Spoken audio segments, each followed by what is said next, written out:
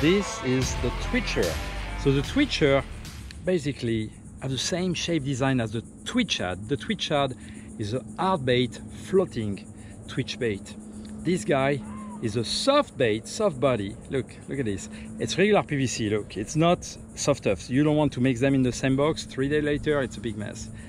Those plastics don't go well together. So it's a PVC. Keep it apart. Keep it with regular soft plastics. But it's soft plastic with a 300-pound wire through. So wire goes here to here and to here, and it's welded here. So super strong with strong hooks, strong split ring.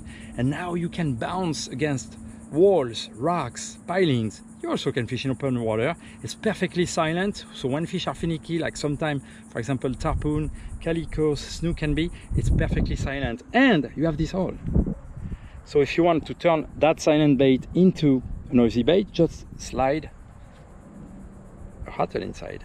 So this bait is great because it casts very well. It's very strong, so if you want to use a strong rod, strong line, because you need to horse fish underneath docks or along rocks, it's made for that.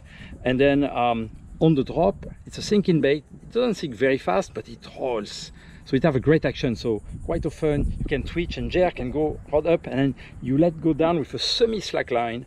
You know, if you have the line too stiff, you will slow the dive and it will not roll very well. So have just a semi-slack line. I'm sure you know how to do that.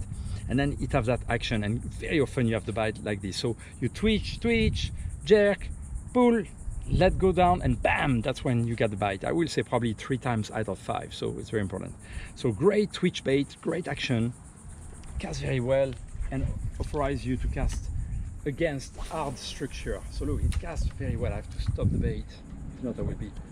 So I can twitch it, you know, it's a twitch bait, so I'm sure if you love twitch bait, you already know how to use a twitch bait. So it's a great twitch bait, great action. And then I can slow down, I let it dive and then twitch again.